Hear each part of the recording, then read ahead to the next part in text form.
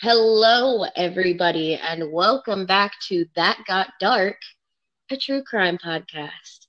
I am your host today, Kezaya, same as always, and as always, I have my co-host. Stefan. There we go.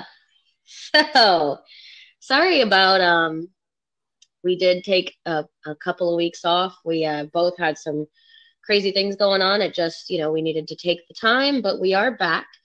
And we're back with the weirdest case that I think we've covered as far as Unsolved Mysteries is concerned. This case So, is very, very weird. before we get started on the case, I wanted to bring something up. So Sure. I watched Devil's Knot. Yes, I'm planning on watching it as well, but Steven did get to watch it, and so I'm gonna let him talk about that for a minute because I didn't watch the whole movie. It was. It kind of really does. It's not. Kind of really doesn't work as a movie, to be honest with you. Honestly, if you've seen the documentary, there's really no point in watching the movie because it's just. Well, and Go ahead. I was going to say Devil's Knot is it was made as a movie to sensationalize the case and to kind of show that a lot of people were stepping away from the idea of the West Memphis 3 having done it. That's the reason the movie was made. The movie wasn't made like it was made to sensationalize the case and bring attention to the case. I mean, sure, I guess, but I mean, really the only difference between watching Devil's Knot and Paradise Lost is Paradise Lost has the real people in it that were part of the case, and Devil's Knot is actors pretending to be those people. Like, it's weird because obviously there's no ending to it because the West Memphis 3 was already still in prison, and they still haven't caught the person who did it, Terry Hobbs, and so that was great, Terry Hobbs. It has no finish to it. There's no ending really. It's just like, okay, this is as far as the case goes for now, so we're just gonna stop it now and put some words on the case. And it's a weird movie. It's not great. It feels like a documentary while not being an actual documentary. Yes.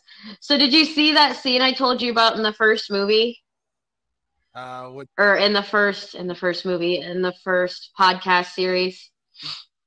Refresh where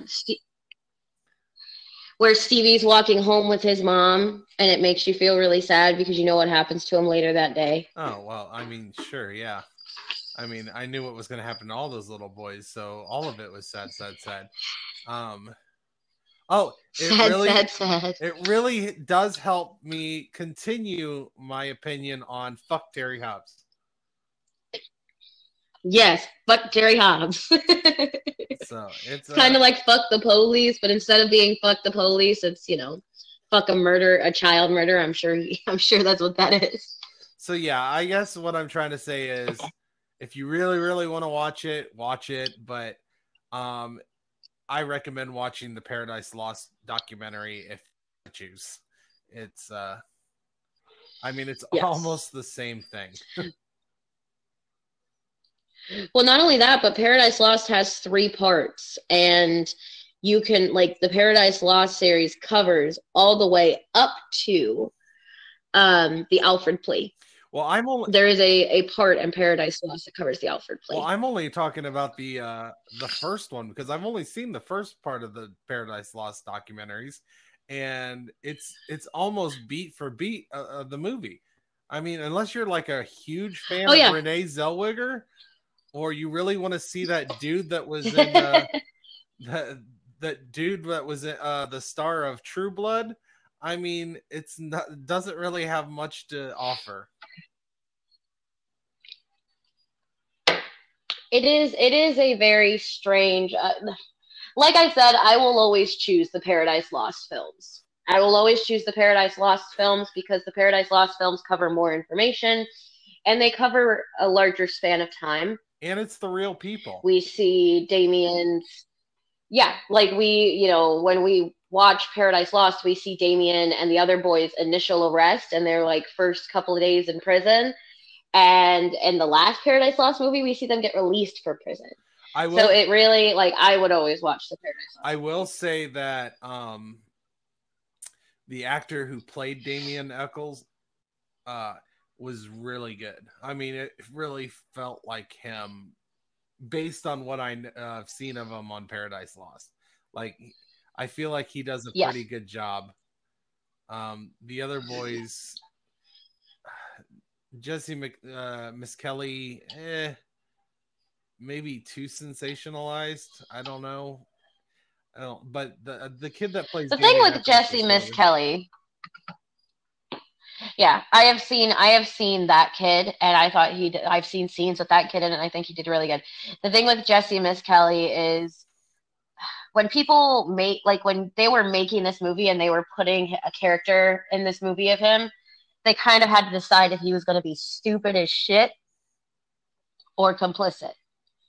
And I think that's really difficult to do when you're trying hard not to, when you're not a documentary and you're not really trying to push a narrative, or you're not supposed to be trying to push a narrative. Like I said, for me, the movie was less a movie and more just it was essentially like the reenactment scenes of Unsolved Mysteries in the past. A reenactment, more reenactment, less movie. Yeah, I understand what you're saying. It was just kind of pointless having watched Paradise Lost to also watch Devil's Knot. Yeah, but I wanted to see it. I also am looking forward to watching the new Eliza Lamb documentary on Netflix, and I'm sure we'll talk about that when we watched it. Yes, I am very, very excited for that. We're also going to be covering, it's a Hulu series, not a Netflix series. But if I'm not wrong, you have Hulu. And I do have Hulu. So we're going to be covering, I haven't decided when yet, but we're going to be watching through the entirety of the Melendez murders series on Hulu. And we're going to be doing an episode on that, because I think people might be tired of hearing me cover children. So we're going to cover teenagers instead. Yay. So we're going to do that. People who's in the middle of puberty instead of beforehand. I mean, these kids were graduated from college, or high school, not college. Oh, okay. So these were, adults. And it's two boys that killed their parents. So we'll talk about that eventually, because I think that would be a very good case to cover. It's one of those cases. Fair enough. Kind of like, it was very, very sensationalized at the time of its conception. It was one of the first, really public on TV court cases. So I think that would be a good one for us to cover. Sure. I mean, you're the boss. Yes, I am the boss. Thank you very much, sir. She's not used to actually hearing that, so. Yeah, no, I'm not. But today we are going. Today we're covering the second season of Unsolved Mysteries, and I am super duper excited about this, you guys, because this case is weird, and you know how much I love weird cases. And I'm actually going to conduct this episode a little bit differently, because I was unable to find any additional information that was not in the Netflix documentary that was reliable. So I won't have any additional information. Yes. And I don't know if you guys know this, there might be sometimes I pull up posts or Reddit posts or things like that, but genuinely those are meant to show other sides of things, but this doesn't really have side A, so there can't be a side B. So I'm not going to include any of that stuff.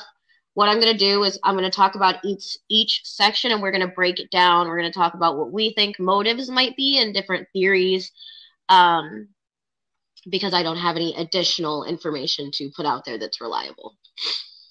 Does that sound okay with you? Sounds great. Awesome. So let's get started. The thing I want to talk about is this guy has two names. His name is John Wheeler. Friends refer to him the most as Jack in the Netflix documentary, in the Unsolved Mysteries documentary. So we're going to call him Jack to minimize confusion, and just that way when people are watching the documentary, I know I've heard that some people, there was one person in particular that I spoke to that they watched this right after they watched the Netflix show. They listened to this right after they watched the Netflix show. So if you're doing that, we're going to call him by the same name that they call him by. We're going to call him by Jack, just so that we can kind of minimize any confusion. The other thing I do want to put is that this case is extremely weird.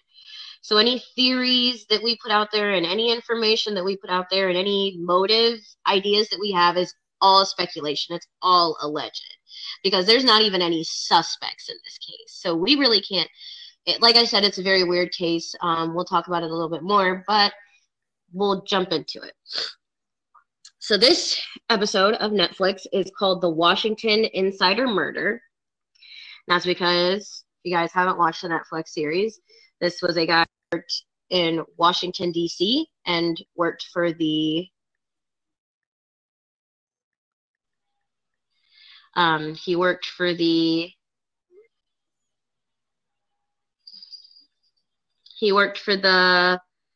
government and the military, and I think that is quite the interesting job to have. So we'll talk about that here real quick. So Jack had kind of that job that you think of when you're like, like almost spy type deal, like not quite spy, like he had very high security clearance. He was working with a company that makes technology for Homeland Security, like drones and stuff like that. So he had a pretty interesting job. He's essentially the scientist every supervillain kidnaps in a comic book when they want to take over. So he's the guy that knows all the security codes to very, very important things, which I think is kind of crazy that this guy ended up dead. And we'll talk about this later, but his briefcase was missing, and his briefcase is apparently what held all of the secret stuff that he was in charge of, and that's just missing. Like, they never found it. Like, this case is weird. So what did you initially think of the case when you watched the episode? Well, first off, I actually kind of remember this when it happened. Really? Yeah, it happened. Oh, what was the year? 2010. It was in the 2000s, right? 2010. Yeah. Just about 10 years ago. And I remember hearing John Wheeler's name, and that's how I remember hearing him, was John, not Jack. So it was kind of jarring at first when they kept calling him Jack. But yeah, I don't remember much about it. I just remembered that it was, that it happened, and I remember hearing his name in the news. Wow. So when the episode opens, we are shown the landfill in Wilmington, Delaware, where his body was found. His body was found on New Year's Eve in 2010, so just before the turn of the year into 2011. Found with what I remember them saying was no obvious trauma. And the thing that set out to them that this was a person, like an important person, was the fact that he was wearing a West Point class ring from the year 1966. Like, I don't know if you remember this, but the guy that found the body mentioned that, like, it was weird because he didn't have anything else on him, but, like, it was, like, the class ring, and there was one other thing that was on him that identified him as somebody important, and the West Point class ring was one of those things. We're going to talk about some of West Point here in a little bit. Not a whole lot about West Point because I don't know a lot about West Point, and I honestly don't think it's very important to this case. What we're mainly going to be talking about is, if you remember correctly, when the house was trashed, his sword and shield from his West Point graduation were found on the floor. And I talked to somebody in our family that's in the military, and or was in the military for a long time, and he gave me some information. So we'll talk about that in a little bit. So we're going to skip over the West Point thing for a little bit, but that's one of the things that identified him as somebody important, was that he was wearing a West Point class ring. So he was a former White House aide, and he appeared when they actually got a look at him, and he had been taken in for an autopsy and his clothes had been taken off. He appeared that somebody had been, like, beaten the shit out of him, like the absolute shit out of him. He looked really busted up when they did the autopsy. In fact, that was what killed him, was blunt force. Of the trauma variety, perhaps? Yes, of the trauma. Not head trauma, but blunt force trauma. Yeah. I don't remember. So, did they say what blunt, like, where was the force that killed him? You're saying it wasn't the head? They didn't say anything. It was not blunt force trauma to the head. What it ended up being was, they said that it just looked like somebody had beaten the fuck out of him. And the fact that there was blunt force trauma all over his body, like, it was mainly in his abdomen area, that was, like, a big deal to them. So that is, like, the point that they made, that it looked like he had been beaten the fuck out of.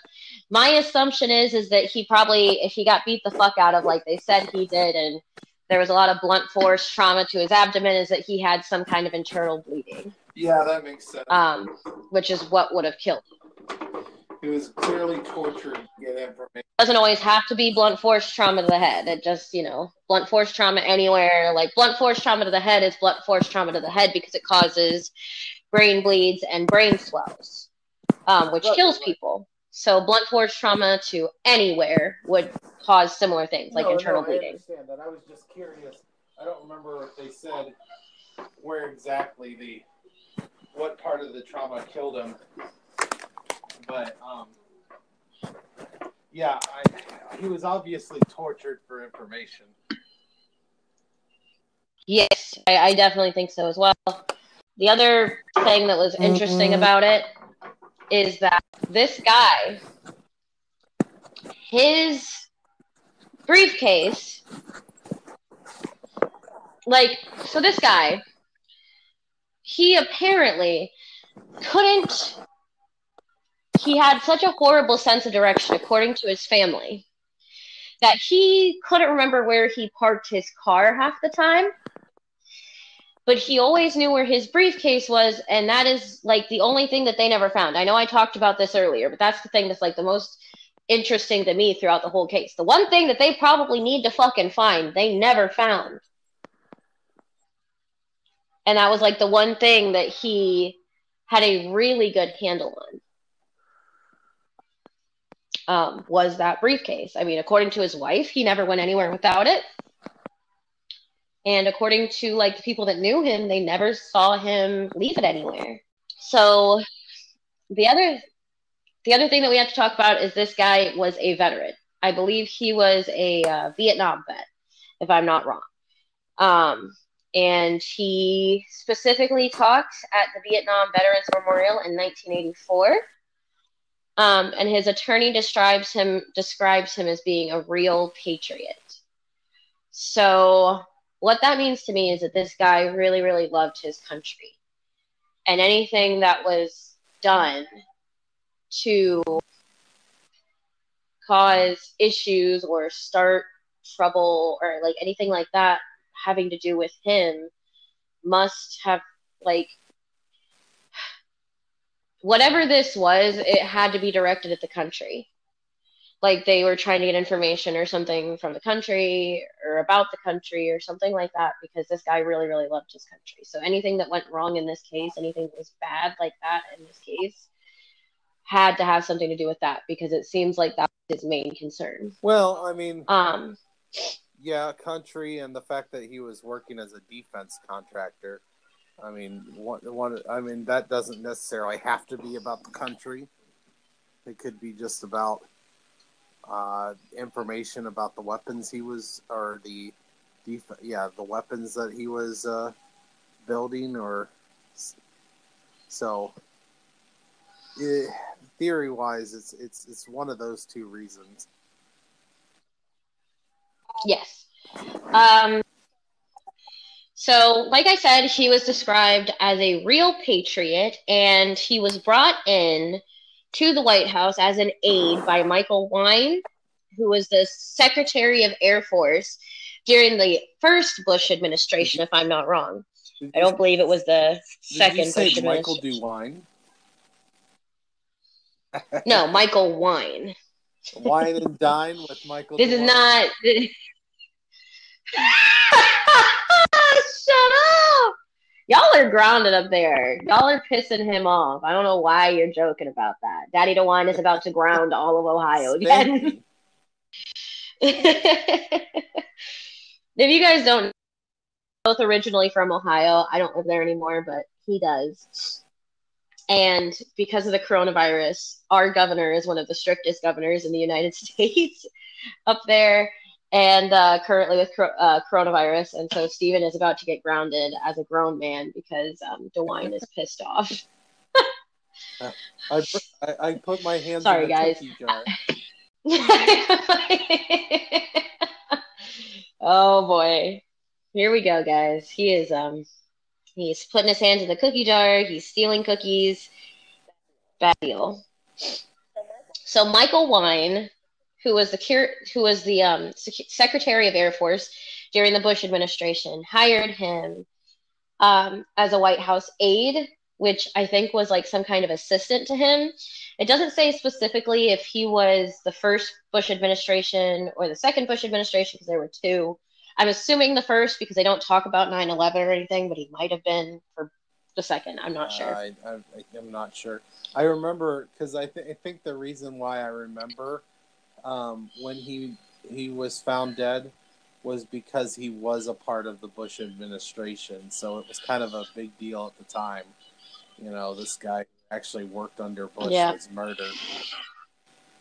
Dumped. Oh, yeah. Crazy.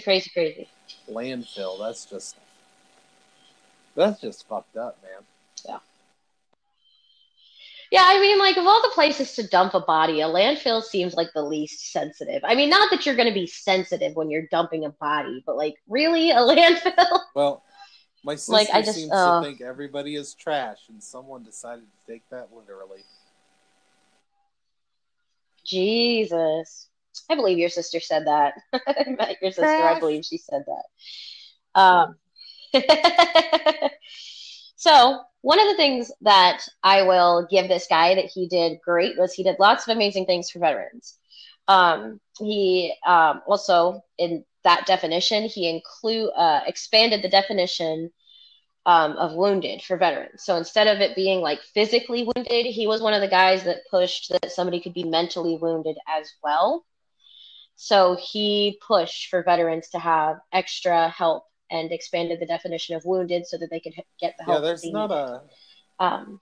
not a lot that I've noticed that seem to be bad about this guy. This guy seems like he's generally a hardworking, good dude.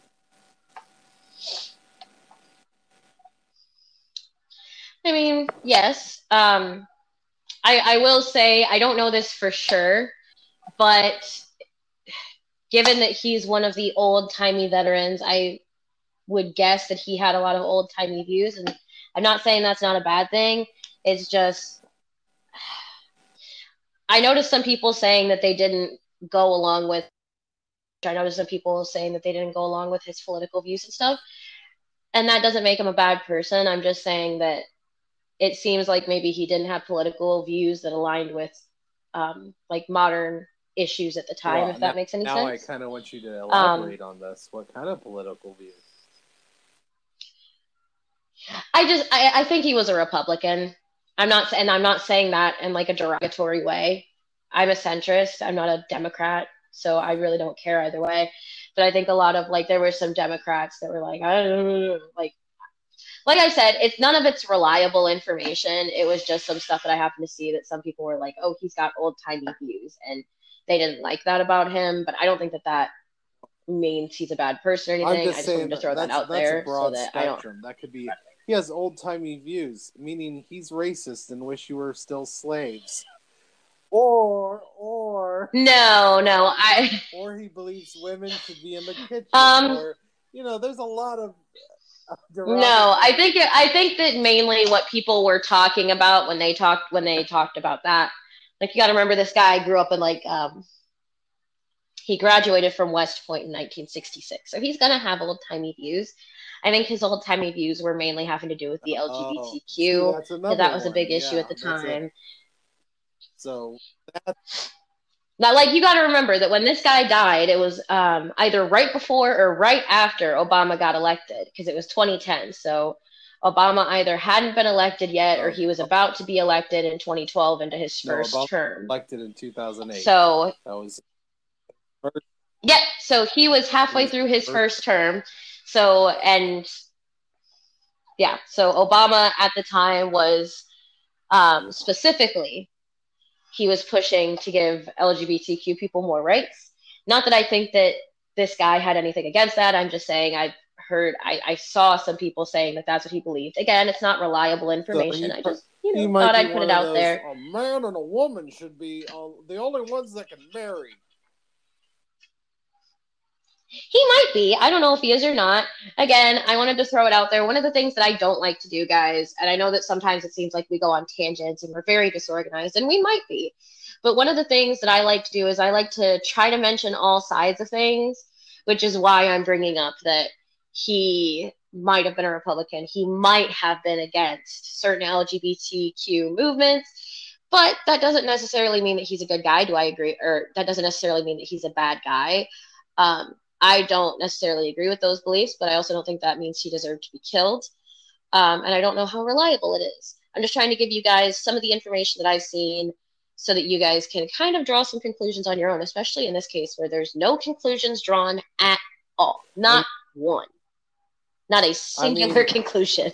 I would not agree with his beliefs if he was against the LGBT. But unless he's beating the crap out of gay people, I guess, we're not going to give him too much shit. Right. And I mean, the other thing you have to remember is some of these people that are saying this could literally just be saying that because he was an old-timey dude. Because he graduated from West Point in 1966. He didn't necessarily have to be that way. There's no information out there about what he did or what he believed as far as that is concerned. So I put it out there because it's potential information, but I don't know how reliable it is, and I haven't seen anything that puts those words coming out of his mouth. So keep in mind that, this is as reliable as it could be, but like I said, it was very difficult to get reliable information in this case because there's no information. Fucking no information. So Jack had bipolar disorder. That brings up a whole set of issues. It also kind of explains why he fought so hard for the mental aspects of Wounded Warriors. Yes, of course. Now, I do want to get one thing clear. I've been around people that have bipolar disorder before. I've been around people that have it, that were born with it, and people that developed it later in life. One of the things you have to remember is that this is not a psychosis mental illness. So there's a theory out there that he freaked out and had a bipolar episode, and that's why he's dead, because he did it to himself. That is not what bipolar disorder does to you. Not typically, not unless he was not taking his medication and hadn't been taking his medication for a long time, and he would have had to have some other kind of mental illness in connection with the bipolar disorder that would have caused something more serious. The bipolar disorder itself is not a psychosis type of disease, and I want to make that very, very clear. Because some people are like reliable, but that one of the theories is that he had a bipolar episode, kind of like Elisa Lam, where they're like, oh, she had an episode of this and it caused her to do this, and that's why she's dead. And a lot of people are saying that he had a bipolar disorder episode, a BPD episode, and that's what caused him to die, or he did something that caused him to die, which makes no fucking sense because it's not that kind of mental illness. So I want to get that out of the way right now. We'll talk about his behavior a little bit later. And he pretty much dealt with it his entire life. Yes. So. He was very clear. His wife was very clear that he took his medications extremely regularly. And so was his stepdaughter, that he took his medications extremely regularly. And bipolar disorder, I'll kind of explain a little bit from what I understand. Bipolar disorder is mania and depression. So a mania is an extreme high. You're productive, you fixate, you focus. For some people, a mania episode could be cleaning their entire house in an afternoon. Going on a shopping spree, or right. Some people it's shopping. Some people it's like almost like an OCD type of mania. Manias, while they're very destructive, in some cases, like one of the things you see on TV all the time in those commercials is that you might buy 17 of the same item and spend all your money, and then you have to return everything. It does happen, and it can be destructive in that way. But the thing that makes manias so destructive is the fall to a depression afterwards. That's what makes BPD or bipolar disorder so dangerous, is the rise and fall. That's what makes it dangerous, is the rise and fall. What normally doesn't happen is you torture yourself because of bipolar. Exactly. And again, it's not something like what Elisa Lam had. And the medications that he was on, from what I understand, I couldn't get names, but I did do a little bit of research. And even though I couldn't get the names of the medications that he was on, from what I understand, the medications were not the types of medications that if you just went off of them would cause psychosis. I've seen people go off their bipolar medication before. Does not cause psychosis again. And these people have severe bipolar disorder, and like I'm friends with these people. Like when I say that I've seen it happen, I've seen it happen. And it does not cause psychosis. Like typically these people are not running off and killing themselves over something like this. You know what I'm saying? Like it tends to be the manias and the depression and the rise and fall that's exceptionally dangerous. Right. So we'll talk about his behavior and maybe the connection to bipolar disorder in a little bit, but I did want to make it very clear that bipolar disorder doesn't tend to be a psychosis issue unless it's in combination like postpartum psychosis or something like that that is specifically a psychosis disorder. Right. So Catherine Kleiss was John's wife, and she was married to him for 13 years. And she had a daughter named Meriwether, and that was Jack's stepdaughter. And Jack's stepdaughter seems very close to him, and she seemed very upset that her dad was, her stepdad was gone and that there was no answer for him. So I don't believe his had anything to do with this at all. There are some theories that he was fighting at the time, and that his wife had something to do with his death. And I don't believe that for a second. Even though they fought and they were fighting at the time, allegedly, I could be wrong, but allegedly they were fighting at the time. That doesn't mean that she killed him or had him killed. This looked like a very well planned out hit, and I don't believe that for a second this woman had planned out long enough how to kill her husband. Like, it just doesn't make any sense. Plus, this is not a case. Stealing the West Point, breaking into his house and stealing the West Point stuff, it seems a little weird for it to be in the wife. Yes. The other thing is that everybody was really, really shocked when Jack was murdered. Like, okay, so we talked about the fact that we're going to cover the Melendez brothers case here in a couple of weeks. When the father of the Melendez boys was murdered, all of his friends said that they were not shocked, that they figured that at some point somebody was going to kill him because he was a bad dude. But that was not the case with Jack. Everybody was super duper shocked he was dead. All of his friends, all of his family, all of his acquaintances were just shocked that he was dead because they were like, Jack doesn't do anything bad to anybody. Why would he be dead? So, once it occurred to the family and everybody else that they could not think of anybody that would do this because they couldn't imagine why Jack was dead anyway, then they started asking questions, obviously, and some things started coming out. Do you remember what they said his autopsy said? It was some kind of blunt force trauma. Yes, it was essentially, in layman's terms, it looks like his body had been absolutely beat the fuck out of before he died. Like I said, tortured. Yes, he was assaulted. Very well and good before his death.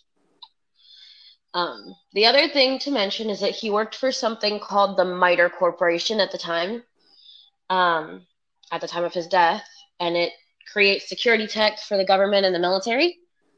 So that would be a reason maybe that he would be dead. I don't know. This case is... It's just like... This case is weird to me, but it's weird to me in a different way than the other weird cases we cover. You know what I'm talking about? Yeah, kind of. I mean, not a lot of our cases that we deal with has to deal with, like, government espionage and torture for information. It's normally just sadistic violence for fun. Right. And I mean, like, so I do want to say this because I do not... All of this is alleged. I'm not saying any of this is fact or anything like that. Like, again, this case is one of those cases where I'm not really worried about that because there's no information. I'm not giving you guys anything. But I do want to say that because, you know, true crime is a dangerous gig. Yeah. So we know that he was working for this MITRE Corporation at the time of his death. And that is where we fall in with the briefcase. You remember the briefcase? I'm talking about the briefcase. Yeah, then he lost it. Yes. In that briefcase was tons of information from his job at MITRE Corp. Yeah. I say lost, so, like it wasn't like literally stolen.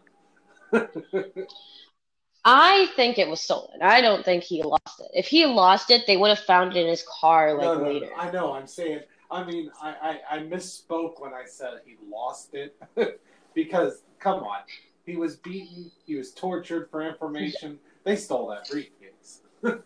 Whoever killed him. Oh yeah, they did. So on December 31st, on New Year's Eve of 2010, is when Jack's body is found at the landfill. And according to the detective that worked the case, there was nothing found with the body that was considered evidence except for his, like, obviously, like, what he was wearing and, like, the West Point ring and things like that, right? Because they're identifying factors, but those were the only things that they found with the body that had anything to do with the case. Right. So when the body was found, it was initially checked by the people, like the police, for the area that the landfill was in. And then once they realized that he lived in, I think it's Castle or Castile, that police department was notified extremely quickly after that. they were apparently on their way to Jack's house anyway, because they were investigating a burglary. Now here is where things get a little strange, because remember when I said I talked to my sister-in-law's husband about West Point because I didn't know a whole lot about it? We're going to talk about that and the information I got here in just 1 second. So, let's talk about how the house was found first. So, Jack's neighbor, his name is Robert Dill. He noticed that there was a window at the back of the house on the second floor that was open, and he said that that was weird. Obviously, on the East Coast, you typically aren't going to be leaving your windows open. I mean, I don't know anything about the West Coast. I've never lived there, but, you know, I've lived on the east side of the country my whole life, minus 3 years that I spent in Arizona, and you don't leave your windows open. You just don't. Even if you're in a nice area, you know, 'cause you never know what's going to happen. Especially, like, I so don't this know, guy, you are working as a defense contractor in high security areas. Maybe you aren't the best at, maybe you are a little better at, security and concern about those kind of things. right. So this guy noticed, he's like, that's weird. And he went into the house and he found the door open. In Ohio, I don't know about lots of other places. I lived in Ohio for most of my life. In Ohio, we have two sets of doors. One is called a storm door, which is like, it's not really a storm door. It's like a door that is behind the actual door towards the inside of the house. And it's got glass and a screen on it typically, so that you can leave your door open like in the winter if you want to. Or in the summer, or like whatever, without weather getting inside the house and without leaving your house exposed, right? That door was open. We call it a door normally. Yeah. I believe it was that door that was open. No, that door was on the floor, and the other door was cracked open, if I'm not wrong. I could be wrong about that. I don't remember it specifically. I didn't write down the exact description of the house. But the first thing that he noticed when he went into the house was that the kitchen was completely destroyed. It was absolutely trashed. Like, it looked like somebody had gone through and just like purposely done weird shit, right? There were spices spilled all over the floor. There was scarring powder on the floor. And the important thing in this area is that Jack's West Point sword and shield, which were ceremonial, were found on the floor. Now, the guy that I talked to was a Marine, and I called him and I asked him, I was like, hey, I don't know the significance of any of this shit. Could you please tell me what this would mean? And he was like, it is the equivalent of somebody coming into my house and throwing all of my Marine Corps shit on the floor. Like, it is a massive disrespect, and whoever did that, if it wasn't him that did that, knew that it would be a massive disrespect. So for Kezaya, if someone was coming into her house and they stole her Harry Potter wands, this is the equivalent. Or my pasta. That would also be a massive disrespect. How dare you steal my ragu? Oh my god. So, this is apparently a major disrespect. And I didn't know that. And on top of I didn't know that, something they talk about in the episode. They don't talk about it at all. And I figured that would be something important, right? Because if it wasn't him that trashed his own kitchen, then wouldn't it be important to make a point that it would have been somebody that didn't like him or didn't respect him as a person, that would go into his house and purposely throw something on the floor that he would find at home later on and know it was a massive disrespect? Like, that could have been his warning. You know, like how the Italian mobs put horses' heads in your bed or whatever. They may have wanted to, try to get him to give them the information before they tortured him. Right. I just thought that was an interesting little piece. There was also a very clear footprint on the floor from a bare foot in the scarring powder. The foot probably was wet, and that's just something that I'm coming to the conclusion of. It's not something that they said, but because of, like, when you look at the foot, like the foot powder, it looks like it was maybe sweaty or damp or wet, or maybe the person had been out in the rain, like this footprint, because it was like a fucking perfect footprint, right? That's why I think the foot might have been wet. At this point, the neighbor calls the police, and that's why when the police are alerted to Jack's body being discovered, they're already on his way over to the house. One of the things that they do mention in the case is that there is a house across the street from Jack's house that's under construction that Jack apparently was not happy about. And they talk about the fact that there were smoke bombs set off at that house a couple of days prior. And when the smoke bombs were set off, when the police got there to check everything out, because you see crazy amounts of smoke billowing from a construction site, you're going to go check it out.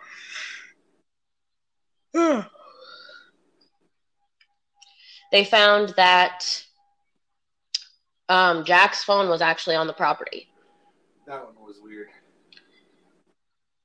Yeah, like I don't know. Maybe there was maybe him and the guy that built the house were fighting and going back and forth, and maybe that's who broke into the house and threw all his stuff on the floor. Yeah, it explains the disrespect angle. I mean, if you're coming to my brand new construction house site thing and setting off smoke bombs, I'm not exactly going to go into your house and be disrespectful. Or I'm not exactly going to go into your house and be respectful. When you think about it, it could have been a warning, but it could have also been completely unrelated. Well, another thing you got to think of is because the person that stole his sword and shield probably was someone who knows what the significance of that is. Yes. The sword and shield wasn't stolen. I just want to clarify that for you. They were thrown on the floor in the kitchen. My bad. I was thinking they stole it. No. That's why it's a major disrespect, because it was left there on the floor for him to find. That even more reinforces my point. The person that tossed it on the ground probably knew how disrespectful that would be. Because if, say, me or you go in and break into a house, do you think we would know or give a crap about a sword and shield? I mean, not really. I know I damn for sure wouldn't. You could, however, I will put this out there. There are things in most houses that you can see that have some significance and some importance that you knew or that you know would be a disrespect or would upset the person when they came home if they found it destroyed. Everybody has those things in their house. You know what I mean? It was in the kitchen, where right when you walk in the door, right by the sink. Was it put away somewhere, or was it prominently displayed? They don't say, but I assume it was prominently displayed because it's supposed to, that's what it's for. It's a ceremonial thing when you graduate West Point. It also means, according to our Marine informant, that he graduated with honors. So I can't imagine that he would graduate with honors, get this super special thing that not everybody gets. Not everybody gets the sword and shield. So not everybody gets it. So he probably had it on display. I don't know for sure, but if I graduated with honors and I had this thing that was super special proof of it that not everybody else had, I'd display it. Right. I'm just saying, if it was displayed, yeah, I guess I can see where somebody might not realize what it is and just toss it. But if it was put away and not displayed prominently, then somebody definitely knew. And it's likely the person that did that was a military man who knows about West Point. I don't know. Like I said, I think that it could have been something that, or, it didn't have to be a military person. Like I said, his death could have been completely unrelated to the break-in. he did set those smoke bombs off at somebody's house construction site because he was annoyed that he considered historical ground. These are a lot of weird So how do we know that? I mean, yes, there are a lot of weird coincidences, but how do we know that the guy that was building the house across the street wasn't like, you know what, I'm going to show this dude, and knew that he was a military dude, knew that he went to West Point because he wore his ring all the time, and was like, hey, what's the biggest disrespect to somebody that graduated from West Point? To like one of his buddies that was in the military or something. And they were like, well, if he has the super special ceremonial sword and shield, if you throw that on the floor, that'll show him. You know, and then so he went into this kitchen, found the sword and shield, dumped it on the floor, and trashed the floor and everything else. It would be super coincidental if he was having this problem with this guy, and the break-in at his house and the torture and murder of him are two completely unrelated things. So close together, that is super coincidental. I mean, yeah, but weirder things have happened, you know what I'm saying? Casey Anthony got off her, you know, manslaughter, whatever, first-degree murder charge. I think that's the strangest thing I've ever seen. So, you know, no telling what this is. Yeah, but for me, that they have to be related, is what I'm trying to get at. I believe they are related. I don't know. I don't know if I believe they are or not. I'm just trying to put the information there. Like I said, with this case, I don't have a lot of information. One of the things that I will say is that I think that there's a lot of different ways to look at this case. There's a lot of different angles, and I think that that is one of the main reasons that they haven't solved this case. Yeah. If they were focusing on solving it from one angle, they would solve it. Right. But there's like 7 angles to go at it from. So if you're going at it from all 7 separate angles, then it's going to be really, really, really, really difficult to pinpoint what pieces go with what. You know what I'm saying? Right. It'd be like if you were doing a paint by number and you were jumping around to different places in the board every time you colored one space with one color. It'd be really hard to see the whole picture because you're not finishing one section.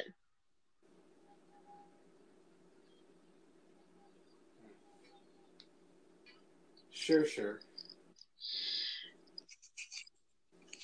So this was so serious that they had government agencies getting involved. Like the FBI was involved in this case for a while. I don't know if they still are, but I know they were for a while.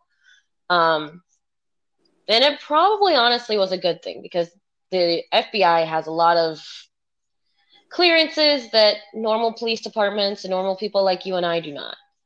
So it probably helped a lot to get some of the information out, you know? Yeah, definitely more one of the things that they do say, yeah, definitely more clearance, and like that might be why we have all this different footage of him the night that he went missing, or, you know, why we know that his sword and shield was thrown on the floor. They might not have, like, the police might not have released that because they might not have known that it was a significant thing. You know what I'm saying? Right. So I think having the FBI involved definitely helped. The last time that Jack was seen by his family in person, alive, was on December 28th. Apparently his wife was kind of mad at him because it was right after Christmas and he left for DC to work. He went from Delaware to DC and he was on the phone a lot in that time period. That is another one of the things that is like very beautiful about the FBI being involved in this case is they did a lot of digging into his phone records. So we know that Jack was on his phone practically the whole time from Delaware to DC. Right. The whole time. Not only that, but he works in DC on the 28th for no more than a couple of hours, according to the FBI investigator. No more than a couple of hours, and then after that couple of hours is up, his phone is used again in Newcastle. So we know he didn't stay there for that long. And not only that, but that night, the 28th, is the night of the smoke bomb incident, which is why he doesn't go to work the next day. In fact, on the 29th, Jack calls his boss and tells his employer that somebody broke into his house and stole things that he needed for his job, like his briefcase and his phone. I think he probably knew where his phone was, but he knew better than to go asking about it, you know? But this is the first time we hear of his briefcase being missing. The thing is, though, is that Jack doesn't notify his wife or the police about the break-in at his house. And I don't know if that's because maybe he did it, like some people suggest that he did it, like that's one of the theories, or because he knew that he did something illegal by going on to somebody else's property and setting off smoke bombs, and he thought this was like some kind of retaliation for that, so he didn't want to say anything because he didn't want to get in trouble for what he did the day before, you know? I don't know which, but both of those would make logical sense to me, you know? Another logical reason would be that he was fighting with his wife at the time because he had left a couple of days after Christmas to work in DC. That would be another reason why maybe he didn't tell her. But that wouldn't explain why he didn't tell the cops. So that one I'm not so sure about. So on the 29th, Jack visits a local pharmacy. He's looking for a ride into Wilmington to pick up his car. Apparently, when he went to DC, he left his car at the bus station and didn't pick it up before he went back to town. So he was looking for somebody to give him a ride to what he thought was the proper parking garage that his car was at. And he's seen on camera doing all that. The next time he's seen is 45 minutes later at the wrong car garage for his car. Now, this is not abnormal for Jack because the family, mainly his stepdaughter and his wife at the time, both said that he would literally park his car somewhere and just forget where he parked it. Who hasn't, to be honest? Which is a little weird for me.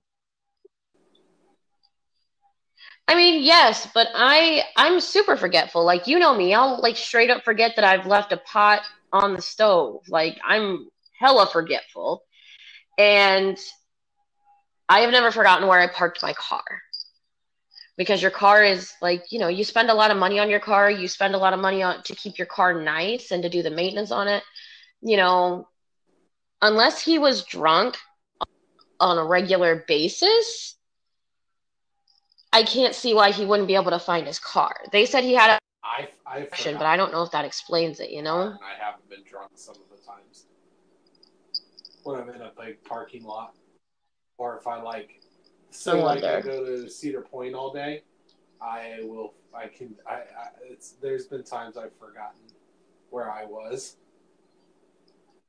I've gotten the point where I take a picture when I'm in a huge parking lot and I know I'm going to be gone for a long time. I'll take a picture now of where my parking spot is to not forget. That's smart. But the thing is that when he was losing his car, it was at his place of employment. Now, I don't know about you, but when I go to work, I tend to park in the same place or as close to the same place every single day. Oh, I'm a creature of habit too. I do the same thing. Because and I actually, like, there was one or two times I got really pissed off that my spot was taken. I was like I had a really bad morning or whatever, and I was like, damn it, I just wanted to park my car in my spot, and my spot wasn't there because somebody else parked in it. So I'm shocked that he didn't develop those habits because that would fall right in line with his mania.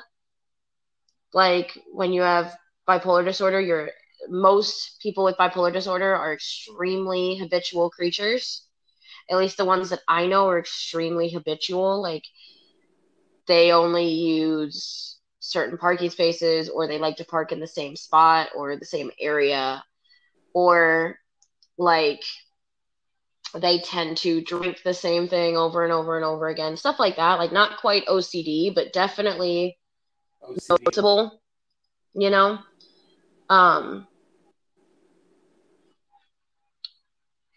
So I don't know. I'm a little shocked that he wasn't more habitual in that case.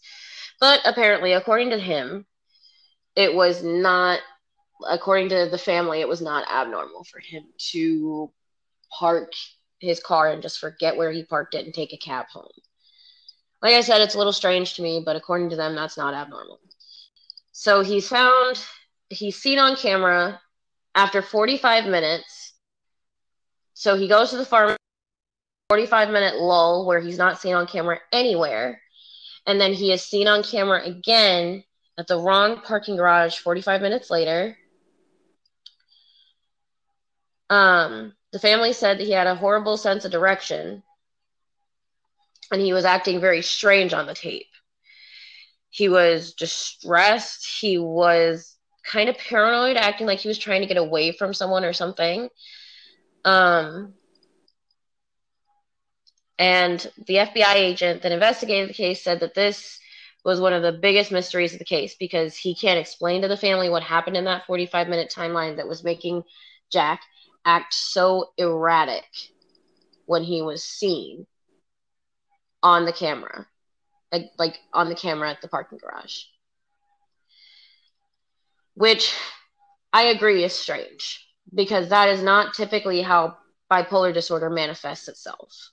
You aren't typically acting paranoid and distressed and, this isn't a case of some kind of psychosis disorder, I do find that a little bit strange as well. So the next time Jack's seen on camera isn't until several hours later in the Nimmers building. I don't know if I'm pronouncing that right, but it's a building downtown. He's in the basement, and that's where he's seen next. Now, one of the other things I do want to mention about the parking garage is that he told the attendant at the parking garage that he couldn't find his car, that his car was lost. And she was like, well, where's your your parking ticket? I can help you find it if you give me your parking ticket. And he was like, no, that was in my briefcase, and my briefcase was stolen. According to him, yes. According to him, his briefcase was stolen the night of the break-in. I don't know if that's true, though. He could. So, which makes me... So maybe... Does he have a set parking ticket that is... You have an idea? Huh? I'm sorry? Do you have an idea? No, I was saying that, does he have a parking ticket that is designated to him and not one that he grabs every time he goes to work or goes to that parking lot? I don't think so. The family didn't say anything about him having like a designated parking spot that was his. No, I know, but if he lost his ticket in his briefcase and his briefcase was already stolen, that kind of doesn't line up. Unless he already had the parking ticket before he left.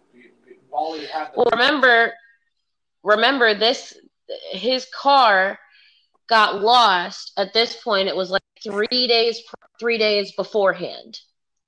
His car, he parked. Okay. He parked his car on the 28th. Claims his briefcase got stolen on the 28th, although we don't know if that is true. And then this is all happening on the 29th. So this is all happening at the very earliest 1 day later. Okay. So he would have already had the parking ticket, probably. Yes. He would have had the parking ticket because he parked the car when he went to DC to do work. Gotcha. Now, the cops claim that he spent the night of the 30th, well, from the 29th to the 30th, and most of the day on the 30th in the basement of that building that he was seen in hours after the parking garage film. Right. He is seen exiting the building at 8:30 at night wearing a black hoodie. And according to cops and the family, this is super odd. He is very much put together and kind of like uppity almost. Like he's always in a suit. He's always dressed really nice. He's always got his really nice watch on, you know. And, you know, so for them to see him leaving in a black hoodie was weird, according to them. Right. Now, the very, very last time he's seen on camera before his body is found is, I believe, just a few moments later. He was walking out on the street, and he is seen on the camera in front of a hotel. So that is the very last time his body would have been seen on camera, or he would have been seen on camera before his body was found. Right. Now, Jack apparently went to Newark that night. One of the witnesses, the police see all this footage and the FBI see all this footage. They start putting out pictures of Jack, and they're like, hey, if you saw this guy between this time and this time on this day and this day, please what you saw. And one of the witnesses said that they saw him sharing a cab to Newark, which apparently was like 3 hours away or something. Like it was a decent distance away. And then the only evidence that we have after that is that there was a partial DNA match for Jack found in a dumpster in Newark, which is a little strange. Another thing that they mentioned, which I've already talked about, and this is all being mentioned at the end of the episode, that's why it's all kind of jarbled, is that Jack was extremely upset about the house being built, but we've talked about that already. So let's talk about something that was said by a couple of like dumpster picker-uppers, you know, like the guys that drive garbage trucks and pick up dumpsters and stuff. I don't think that's the technical term for it. Yeah. I was gonna say, I don't think garbage picker-uppers. Garbage, so you know it's just garbage. Yeah. Or woman, I'm not sexist. So the garbage men say that sometimes homeless people hide in the dumpsters to get away from the cold. Yeah, I don't see that. No, I don't see that happening. They think that maybe is what Jack did. Like maybe, like people treat bipolar disorder like it's fucking schizophrenia. Yeah. And it's not. They literally treat it like if you're in the middle of a psychotic episode with this illness, that you're going to start acting crazy and doing insane things and climbing in dumpsters for no good reason. Man, like, and that's not how this disease manifests itself. Yeah, that's not how this mental illness manifests itself. It's not, not by any stretch of the imagination. Like I said, I know plenty of people that are bipolar, don't have medication, and live relatively normal lives, unless they're drunk. Typically, bipolar disorder manifests itself differently when he's drunk, but they didn't say anything about there being alcohol found in his system when the body was found, or about him having been acting intoxicated. I would say that it's way more likely that his body was dumped in that dumpster, and the garbage man took the body and dumped it in the landfill and didn't realize it was in there. I mean, yeah, I would say so too. Because really, if that were the case, if Jack really was just hiding in there to get away from the cold, don't you think the thing that he was sleeping in moving would have like shocked him, and he would have woken up and been like, whoa, hang on, let me get out real quick? Or like he wouldn't have just stayed in there. I mean, more likely dumped, but I guess it's possible he could have been hiding from some people attacking him. Either way, I'm not really sure. This case is weird. Yes. This case is weird because you would have expected by now for his body or for his briefcase to have been found, right? It's been about 10 years at this point. That's And okay. it's just strange to me. Like, well, yeah, somebody took it, but like, if it wasn't something more serious, than like if it was just the fact that maybe Jack was sleeping, was having this weird psychosis disorder that doesn't typically manifest with bipolar disorder, and was sleeping in a dumpster, wouldn't the family have found his briefcase in his car later or anywhere later? Yeah, no, I don't. Nothing about this case screams that happened. No, not by a long shot. Now, the more curious question is, what exactly did the people want? Why was he tortured? Because to me, that's the obvious part of this case. This man was tortured for information he knew. And the curious part about it is why. For me, it's not that he was murdered. It was why was he murdered.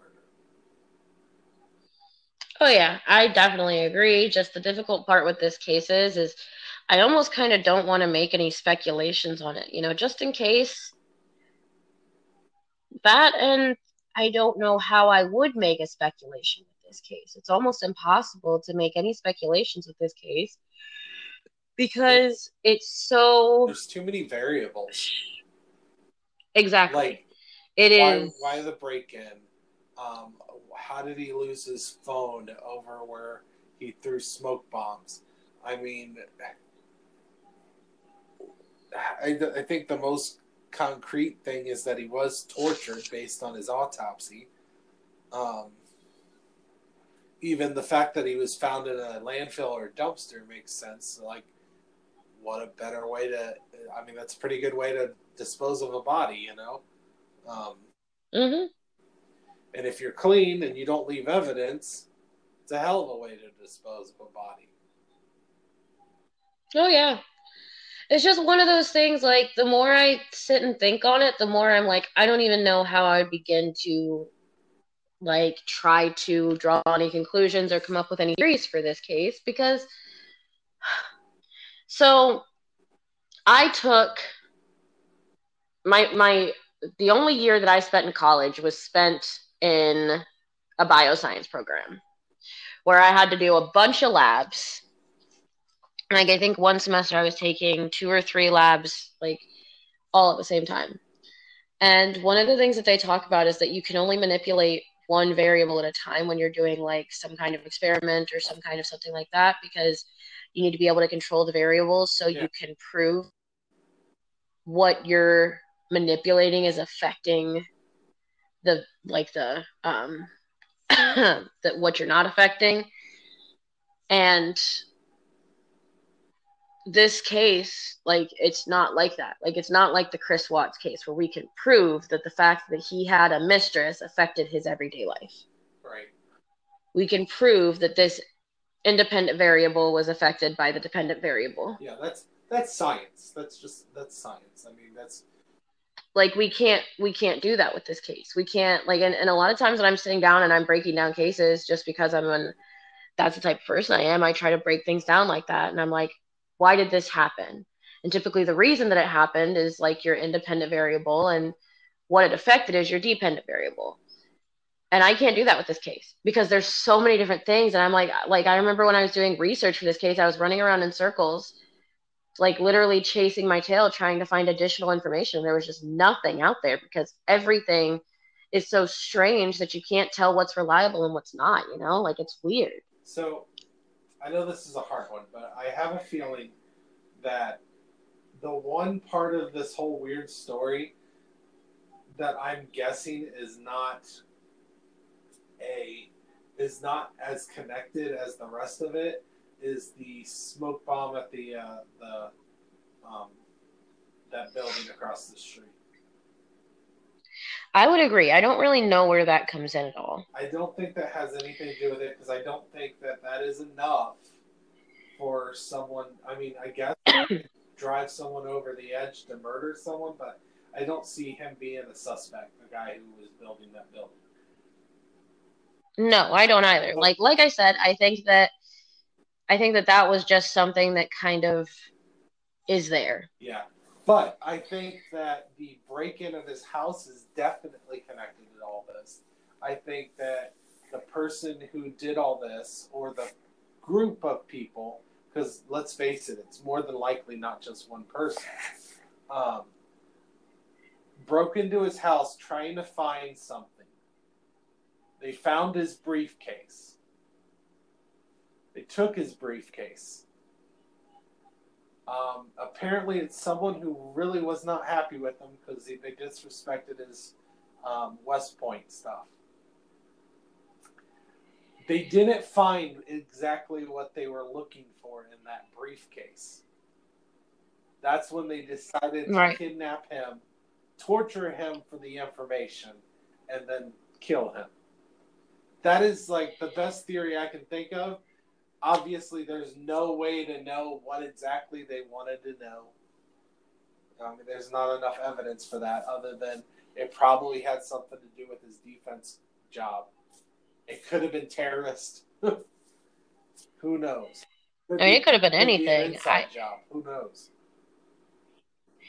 This case, it's just one of those cases that was so weird for me that I really, honestly, genuinely, like, I was stumped at the end.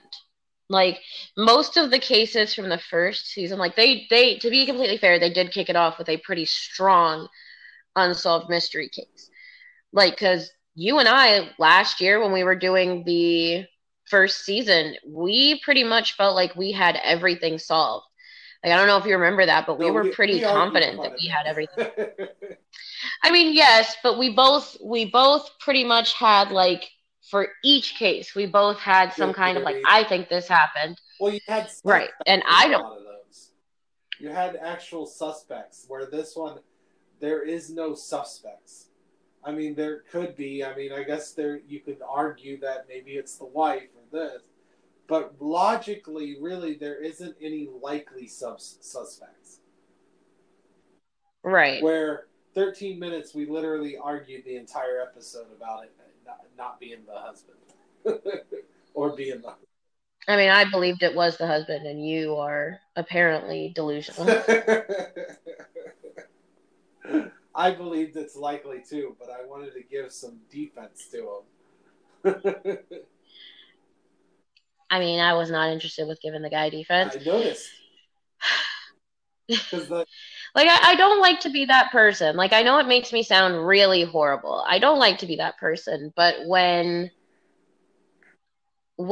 you're guilty and you look fucking guilty, you look fucking guilty. And I tell you, you look guilty. Yeah, guilty. I couldn't even play devil's advocate with our last episode. Fuck Chris Watts. Fuck Chris Watts. That's right. Well, okay. So you guys want to know something kind of crazy? And I am absolutely mind-boggled that these people had the audacity to do something like this. Chris Watts' parents want Shanann, Bella, and Cece's insurance money for their life insurance policy. Of course they do. I'm like, are you fucking kidding me? No, you don't get to have that. First of all, Shanann's life insurance does go to her family because they lost their daughter. I don't care that you lost your daughter-in-law. They lost their daughter. Right. And then you guys can duke it out over Bella and Cece's life insurance if you really want to. I don't see why they would want Bella and Cece's life insurance. I mean, yes, they lost their granddaughters, but I don't see why they would want it. Your son took your granddaughter's lives. Why do you feel like you're entitled to their life insurance now? Well, that's two different questions. One is you saying that they don't deserve it. The other is is a question of why would they want it? They would. One way you could look at it is they lost their granddaughters. At least this is a positive in this horrible situation. I don't believe that they deserve it. And I'll tell you why I don't believe that they deserve it. I also don't believe that they deserve it. I'm just saying that from their perspective, especially if they're really, really trying not to believe that their son did this, that also greedy.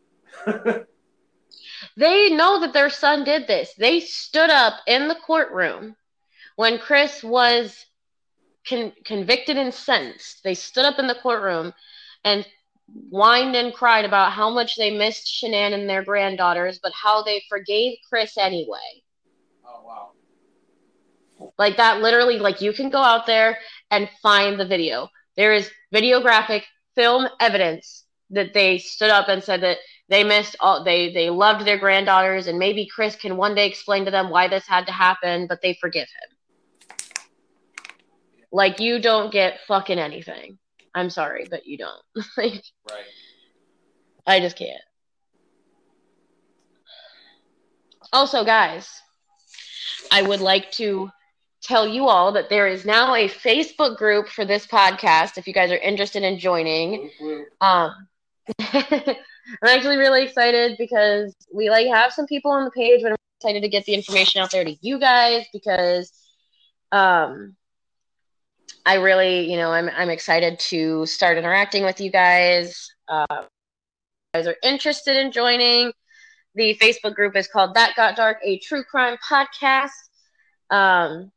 It's got all kinds of, we've got some people posting some interesting cases that we're thinking about covering. It's a good place for Steven and I to interact with you guys. If you guys want to join, it's a really good place for us to take case suggestions. Probably will. Yes. So please join, you guys. I would love to interact with some of you guys, and I also now have a Twitter for our podcast. Trying to remember what it is. Trying to remember what. I think That Got Dark Pod, but I'm just gonna double check.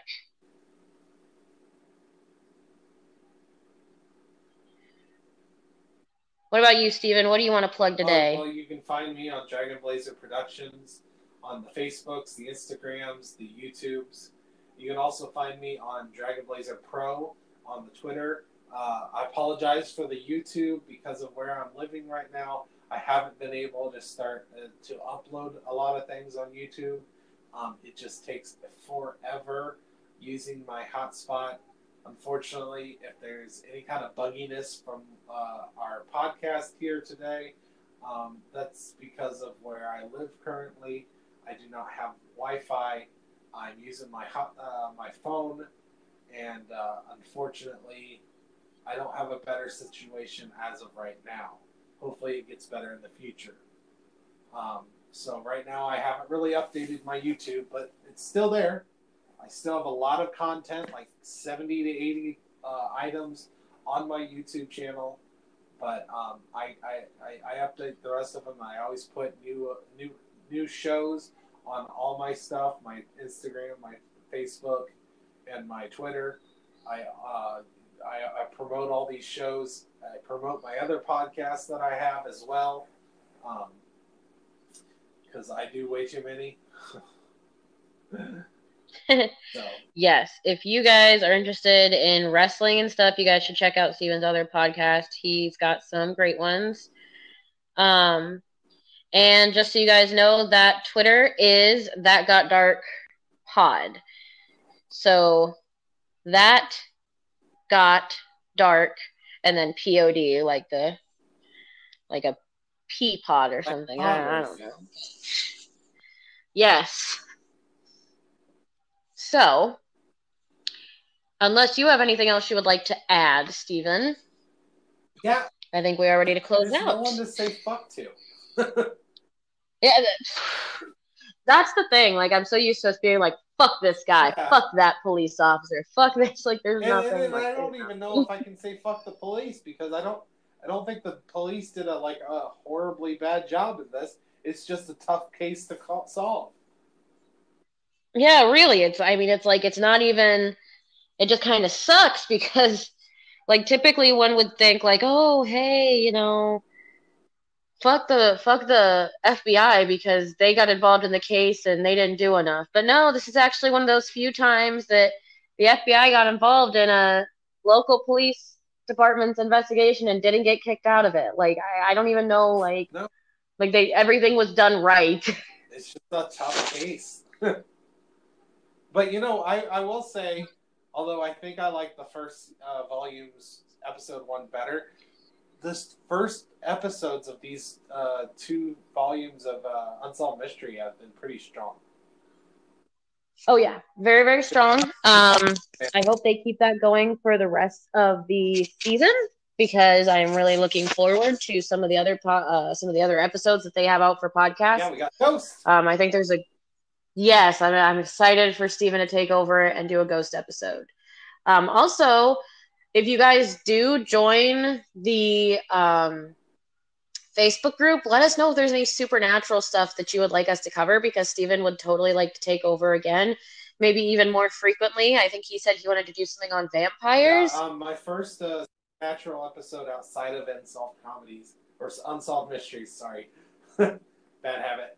I want to cover vampire lore, and I will plan on trying to cover, and it may have to be a 2-part episode, depends on how much information I find, but I want to cover a little bit about Elizabeth Bathory and the Countess Elizabeth Bathory and Vlad the Impaler, which was the inspiration of Count Dracula.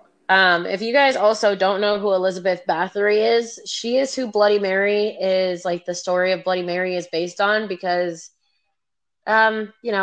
bathing in the blood of virgins is something that was done in early England, I guess. I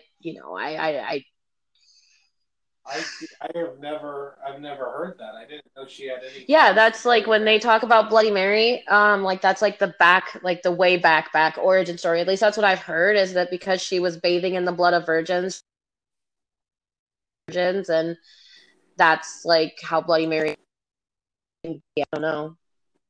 I'll have to look into it when I do the episode, but I was going to bring her up because we take a lot of her.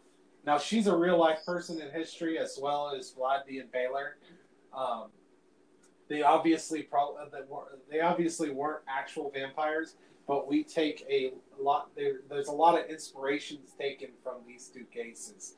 Vlad the Impaler has a lot of information based on the fact that on Dracula, Bram Stoker took a lot of inspiration from Vlad the Impaler, and then Elizabeth Bathory, we take a lot of like the power of blood essentially is kind of where we take from Elizabeth Bathory. We've kind of taken the whole bathing in blood being powerful, and kind of gave that to vampires. So a lot of inspiration from these 2 historical figures. Elizabeth Bathory is also in the Guinness Book of World Records, just a little teaser, as the most prolific female serial killer of all time. Yes, because she killed virgins just to drain their blood, which, first of all, back in the day was a lengthy fucking process. And bathe in it. Yeah. You sure know how to pick them. I'm the bad guy because I like talking about child murder, but you want to talk about 14-year-olds being slaughtered for their blood. They're virgins. It's fine. It's fine. I mean, I believe all the children I've talked about were virgins too. Like, damn. Yeah, but this is like legit virgin sacrifices. All right. Well, I will leave that to you then to do your research for. Yeah, we'll look into that. That should be sometime after we finish these unsolved mystery cases. Yes. Also, guys, I've been thinking about maybe covering the Elisa Lam Netflix documentary on this podcast as like an add-on to our original Elisa Lam episode. So if you guys would like something like that, let me know. And Steven and I will see if we can make it happen, because we're going to watch the Netflix documentary anyway. So if you guys want an episode on it, let us know. Yeah, well, I mean, I think a lot of that's also going to depend on how much new information we get from this documentary compared to the information we already gave. We don't really want to rehash an episode we've already done. I don't know, man. That case still creeps me out. I don't even want to. Nope, I'm good. I'm not saying it's not creepy. I'm just saying that if they don't give us new information we didn't already tell people, our listeners, then there's no point in adding to it if they just tell all the stuff that we already mentioned. Well, I will tell you this, that I found out after the fact, after we did that episode. The hotel that Elisa was staying at, do you know who Richard Ramirez is? Yeah, the Night Stalker. He stayed at that hotel in like the 70s or whatever year he was right in the middle of his killing spree. He stayed at that hotel. No, I considered doing a supernatural episode on the Cecil Hotel as well, because there's a lot of crazy shit based around that hotel. Oh yeah, that hotel. The Night Stalker and Elisa Lam. Yeah. So definitely let us know. Like I said, join the Facebook group. Let us know what you guys want us to cover, or you could message either Steven or I on any of the socials that we gave you. Thank you so much for listening, guys. And if you're ready to sign off, Steven. Right. Shit.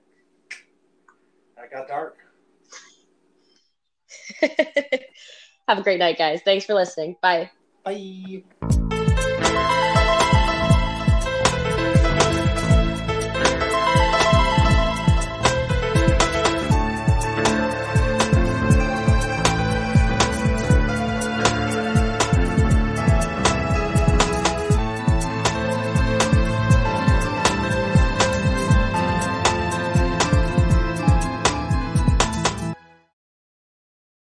Hey, this is Stefan from Unsolved Comedies. So, if you have any theories on the case that we just discussed, please mention it in the comment section.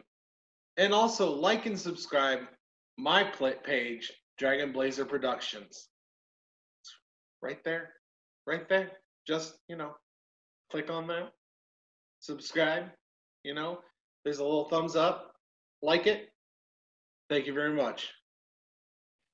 Hey everyone, I'm Steven from many different podcasts like Drunk Like Me, Pro Wrestling Apologist, The Rage and Blaze Show, and of course, That Got Dark. So, please like and subscribe